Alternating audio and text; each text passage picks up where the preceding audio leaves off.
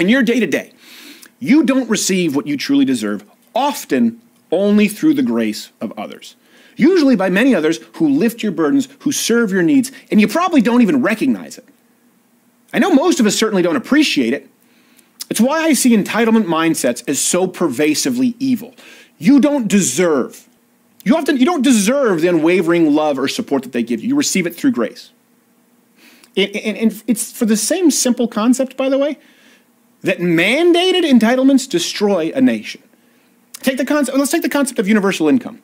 I had to think about, why do I hate this so much? It's predicated on the idea that you deserve the right to a basic universal income regardless of work or ability. Sounds good.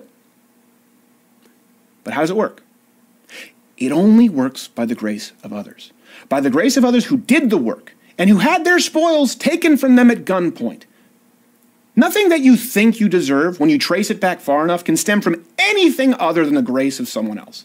And this brings me back to my first point. Just as I think entitlement robs people of their spirit, of their soul, your own mindset of entitlement, of what you deserve, robs you of truly living a fulfilling life.